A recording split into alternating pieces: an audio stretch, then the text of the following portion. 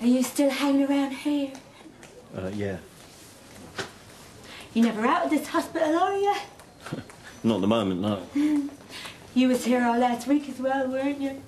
Yeah, well, my mum's very ill, so I'm here quite a lot at the moment. Oh, it's a worry, isn't it? Yeah. I just had a few days off myself. And by Christ, I needed it. It's a bit difficult trying to fill your time when you're used to being rushed off your feet, though. I watched Ready, Steady, Cook for a few tips, and I got one. Don't watch it, it's shite. Mind you, in saying that, there was this great hunk of a lad doing the cooking, James something or other, I think his name was. Cockney lad, I think, and I thought to myself, by Christ, I'd like to baste his turkey for him, you know what I mean? You know what I mean, though?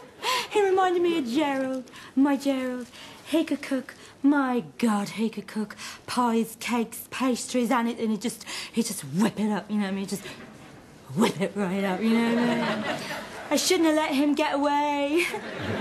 It's a bit tricky when they leave you for a man, though. Did you go out much at all? Not recently, no. I went out last night. With the girls, karaoke, great crack. They're all saying to me, go on, Bernie, give us a song.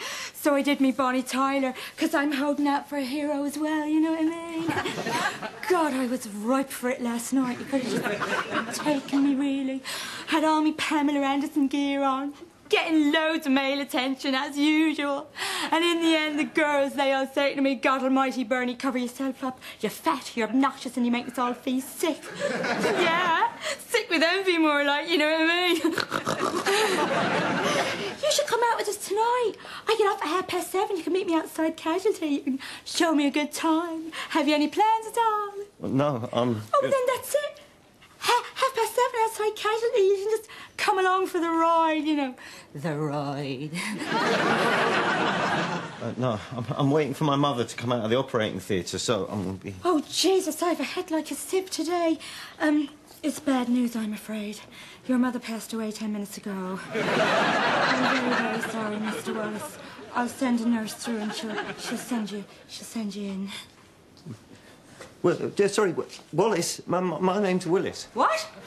Your name is Willis? Willis. Not Wallace? Not Wallace, no. Oh, my God, are you sure? Yes. Willis. Let's have a look. Of course, it'd kill him to put these in alphabetical order, wouldn't it? Oh, wait a minute. No. Oh, here you are. No, yours is alive. There you go. Oh, close shave there, wasn't it? Right. Oh, no, hang on a minute. Willis to say, is that with the I-S? Yeah. Oh, God, no, she's dead too. I think. Is that on the same line as that? I don't know. Oh, this is useless, isn't it? Oh, God, look, we've got your number. We'll just ring you this afternoon. Is that all right? Don't forget what I said, though. 7:30 in Casualty.